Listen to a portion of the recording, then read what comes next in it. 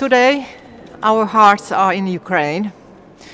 In this situation, it is very important that the European Union is united and we all together work for Ukraine and help them.